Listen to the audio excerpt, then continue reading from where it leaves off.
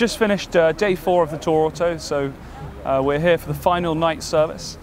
Today was a slightly different day to yesterday. We had one track in the morning, we went to Carreras, and then 2 special stages, one at lunchtime and one at the end of the day. I did the race at Carreras, started from the back of the grid because we'd missed the race at Manicourt on day 2 when we had our problems with the diff, which was quite a challenge because I've never been to Carreras before, which is a wonderful, wonderful circuit. But in the pouring rain, quite a challenge to learn.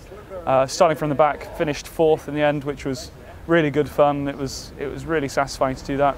Then we went on to the next special stage, and we won that in the VHC.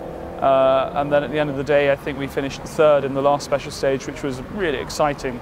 The 2 special stages today were just fantastic. Really, like great conditions, great surfaces. Really, really nice. Great pace notes as well, both of them. Which second, is I think we were. Second? We were second then. Apologies.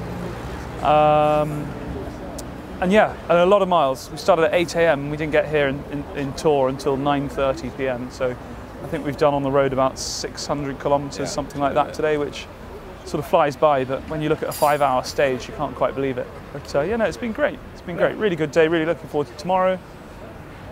Just yeah, we've got Le Mans, Bugatti circuit, and then 2 more special stages, and then hopefully a bit of a party in the evening. Today's been a bit of a mix of mishaps by some of the drivers. So Lajonard, who was leading the rally from pretty much the end of day 1 after we had our problem at Dijon, on the first special stage today, he, on about the 3rd corner, just must have lost it in the damp conditions and put it in the ditch and damaged his steering. So he's out the event now, which is unusual for him to make a mistake.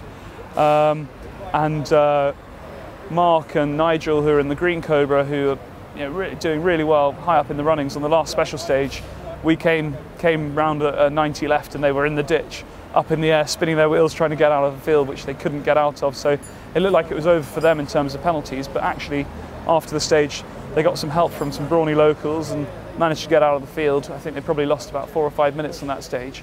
So it'll be interesting to see where they are in terms of the overall results tonight.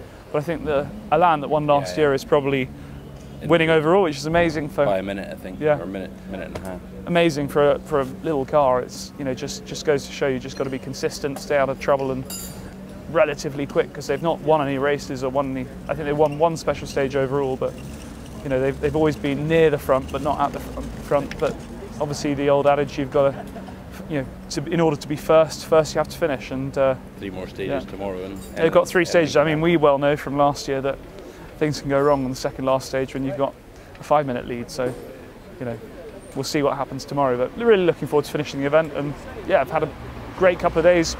Cars, fantastic. We're really getting to grips with little changes we're making here and there. Even tonight we're making more setup changes. So yeah, it's a real test ready for next year. So we have to come back. Que me toquen un porro sabanero, que me toquen un porro es lo que quiero, que me toquen un porro.